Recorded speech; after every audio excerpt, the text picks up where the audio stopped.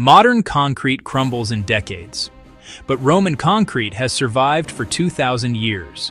So what made Roman concrete nearly indestructible? The secret was a volcanic ingredient called pozzolana.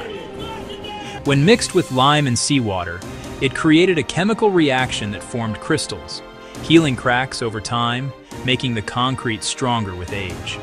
That's why structures like the Pantheon's giant dome, ancient harbors, and entire aqueduct systems are still standing today. In fact, scientists recently drilled into Roman seawalls and found rare crystals, aluminum tobermorite, a material modern engineers struggle to reproduce even with today's tech. Modern concrete lasts maybe 100 years. Roman concrete, 2,000, and still going.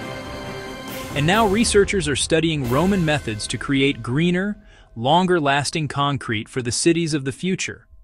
A material invented over 2,000 years ago might solve modern construction problems today. History lasts longer than concrete. So hit subscribe before this short turns ancient.